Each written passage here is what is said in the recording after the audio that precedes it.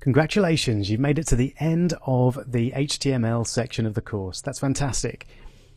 Here we're going to look at the project for this part of the course. We're going to make a website that looks a bit like this. It's not the most beautiful website in the world, let's be honest. It looks a bit 90s, if that, but it does contain all the things that you've learned about in this part of the course. So we've got an image, we've got a YouTube video, we've got some lists, we've got a little bit of a form and a table there as well, and some line breaks and all the other stuff. Now, as this is our first project, I just want to say a few words about how I think you should use the projects. My advice would be not to follow along on the videos and do exactly what I do. I'm going to show you how to do it on the videos so that you can follow along when you get stuck. But I think it's much more beneficial if you can actually build the website yourself, just going back and looking over what you've learned. It's up to you, of course, which way you want to do it. You might even want to build a completely different website. So this is pretty dull. It's not that exciting. You might want to build something that's a bit more personal to you that has all the same features. But the important thing is that you do as much as you can yourself and only check back into these videos when you need to. Okay, but without further ado, I'm going to crack on. I'm actually going to use the Code School system to do this. So I'm going to keep that there. And keep that there as well. So I'm going to use this as a guide and then just keep flicking back and forth. So I'm going to start with the code of the example.com website. There it is. View the code, and I'm going to use Command A to select the whole thing and Command C to copy it. That's Control A and Control C if you're on Windows. And then I'm going to paste that lot into there. Let's click the link. Great. So we've got a copy of the example.com website. As before, I'm going to get rid of all of the code that we don't need. So that's the style tags and everything inside the body tags. And I'm going to change the title to be Hello World. Again, you don't need to save when you're here. You just need to go over and refresh. So there we go. Hello World is the title, but we've got no content yet. So step by step, here goes. I'm going to start with the Hello World up there. So I think that's going to be an H1 tag by the looks of it. So let's go back over here and in our body. Whoops. We'll put in an H1 tag. And what was the actual content? Hello World. There we go, /H1, have a look. Excellent, that looks pretty good. Okay, and then I'm not going to bother typing this in. That looks like an H2 to me, so I'm going to copy it over. Yeah, tabbing doesn't work on this page, which is a bit frustrating. I'll take a look at that. H2. A few facts about the world we live in. Okay, we're getting closer and closer. Right, now we need this image. Now this image I've taken from Wikipedia. So let's find exactly where it is. I think I looked for Wikipedia Earth. Okay, there's the result. There it is. That's the image I want. So I'm going to click on that, and as before, I'm going to copy the image URL because I'm going to link to it directly on Wikipedia rather than download it to myself. Right, so to input an image, I use IMG. The source is that really long link that I've just copied and pasted from Wikipedia. Self-close. See how that looks. Okay, great. A little bit too big though. So let's restrict the width. Let's try 300. See how that looks. Oh, not too bad. So that's about right, I think. Fantastic. I'm going to deal with the YouTube video at the end. So I'm just going to work my way down. This is a nice, simple paragraph of text. So let's just have a P and close P. Easily done. Great. And beneath that, we're going to need a horizontal rule to get that nice dividing line. Okay. Steaming through.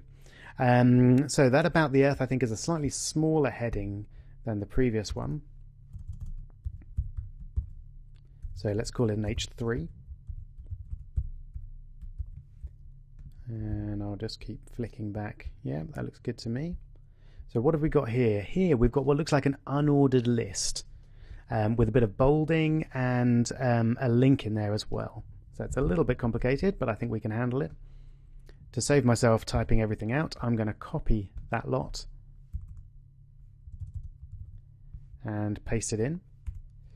And then I'll deal with it here. So I want an unordered list for a nice bullet point. And then we're going to have a list item. So the first list item is this one. Close my list item. I should actually have closed my unordered list as well. There we go. See how that looks? Ah, not too bad, but something weird has happened there. It's stored everything else. So what have I done? I've got ul li/li. That should be fine. Maybe it just doesn't like having the text that's not in any paragraphs there. Let's see. Okay. Ah, now I can see what I've done. I've made a mistake. And that mistake is I've forgotten to put the slash after the H3. Great. I'm sure those sort of things will happen to you as well. It's just a matter of going back and figuring out what's going on. So because I didn't close the H3 tag, everything else was in the H3 format. So let's just have a look. That's better. Great. These things will happen. It's fine. So I've forgotten to bold the mass. I do that with the strong tag. And I close the strong tag. Let's just check it. Excellent. Okay, so I'm going to put my other items there, and I'm going to copy and paste again because I'm too lazy to type it all out. That's 5 different things. So second line, I want diameter instead of mass, but I'm going to keep that inside the strong tags. Great. Now this one's going to be a bit different. So I want satellites inside strong, and the text I want is the moon. But you'll remember that the moon linked to a certain page. So let's find out where the moon goes. I can command clicked that to open it in a new tab. Oh, there we go. Got some great moon facts. Fantastic. So I'm going to copy that link, Command C or Control C in Windows.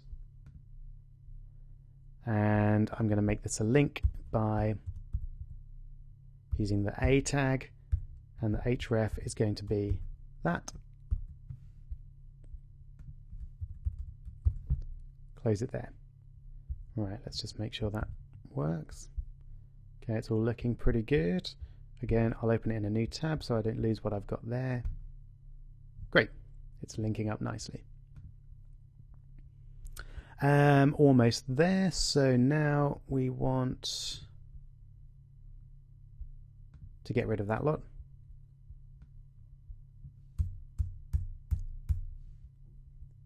We seem to have the mass 3 times, so I think we can live without that. So I'll just refresh that and we'll just have those 3 bits of information. That's fine. Although satellites has lost its colon. Okay, great. So now we need another horizontal rule.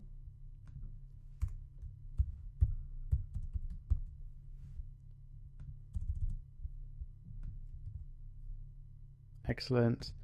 And another H3, which this time is going to be top 3 Earth facts. There's the tab again.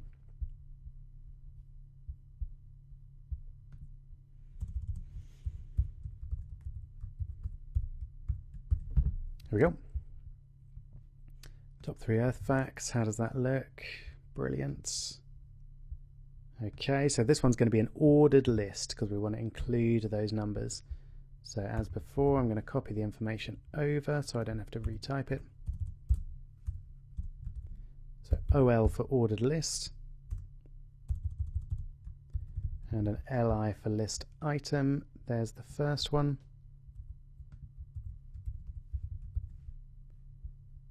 And again, I'm going to copy and paste that. So the Earth's rotation is actually gradually slowing. And a year is not precisely 365 days. You can look that up to get some more information if you're interested. Let's get rid of that, and don't forget to close your ordered list tag. Let's have a look. Awesome. It looks great. Almost there. So it looks like we've got a nice table there of Earth's nearest neighbours. So let's have another horizontal rule. And we're going to need a table to set this up. So I'm going to do a new table row. Table head, what have we got? Name, radius, and average temperature. I think I'll just type those out. Name, radius, average temperature. Close the table row. And let's just close, whoops, the table and make sure that's okay. Looks fine. So there's a bit of information. Again, I'll copy and paste this lot. So, and I'll also copy and paste that row. Oh no, maybe I'll type it. So as it's got all the THs and I want TDs this time. So TRTD, we've got Mars. Close the table cell. A new one. 3,390 kilometers. And an average temperature of minus 55. Aha, now this is an interesting one. So I want to put degrees C. So one way to do it would be to copy it. I could just copy and paste there. But actually, if I didn't have it right there in front of me, I'd need to get it somehow, and I can't type it. So what I would do, go to Google, degree sign, HTML entity. Okay, looks like it's going to be in that top result.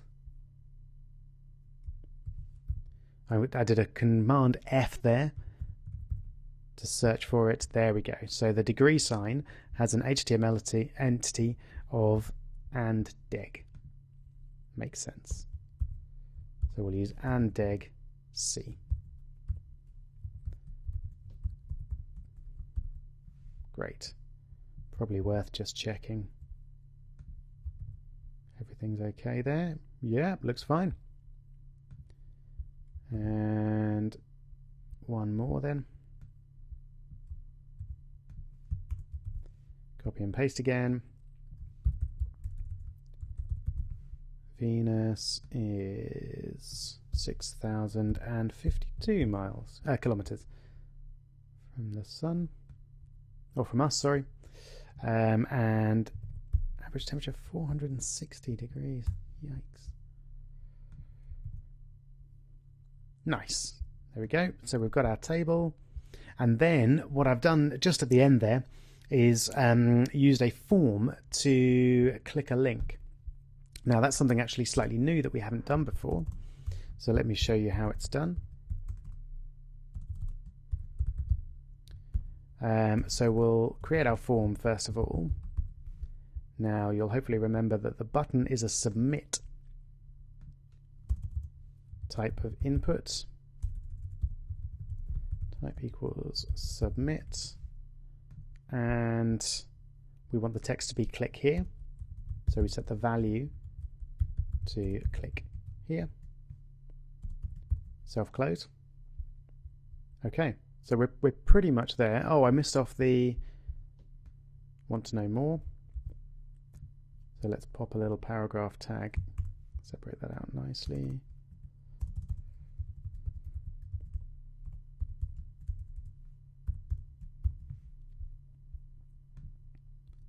There we go. Now, what you'll notice here is that it's if you click on the link here, it actually goes to the page so that you can link, you can read more.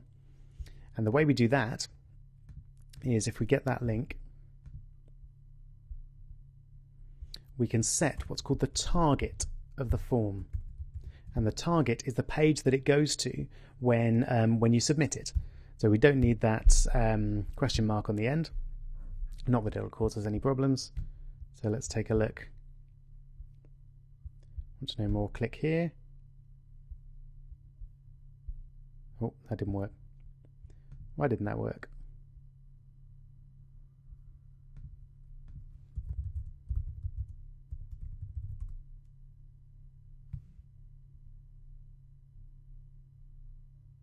Action.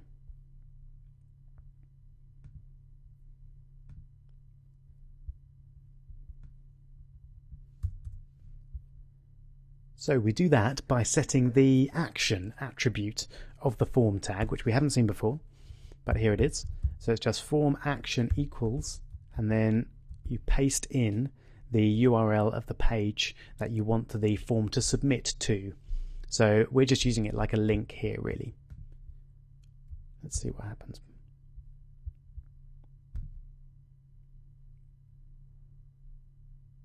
Fantastic. It goes to the space facts. Right, excellent. So we're almost there. We've just got one more thing to do, the iframe. So where did I get that? I went to YouTube and I searched for spinning Earth.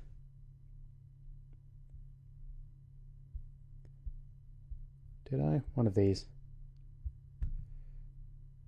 That will do fine.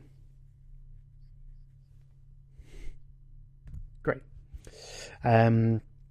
Okay, so as before, we go to Share and Embed, and we copy that code and we paste it in. We're going to put it in right at the top. There it is. So I did copy it and paste it, but I could have just typed out iframe, and it's got a width and a height and a source of the code, etc. We saw that before. Okay, that's great. So now it works, but we've got a problem there. It's not aligning nicely like it did before on the right. So there's a way we can get around that. And this is a new thing as well, known as the align tag. So we want to align, the align attribute. We want the iframe to align on the right. And there we go. Now it does that really nicely. Okay, fantastic. So that's the end of the HTML section. If you've done this, then please do send me your link. I'd be really happy to see it, and I'll comment if you've done something something new and different. That would be great. But I hope you've enjoyed the HTML section of the course. Please do have a look at the documents that we've put together for you. That is the reference guide, the tagged guide, the further length reading, and then when you're ready, carry straight on onto the styles part of the course.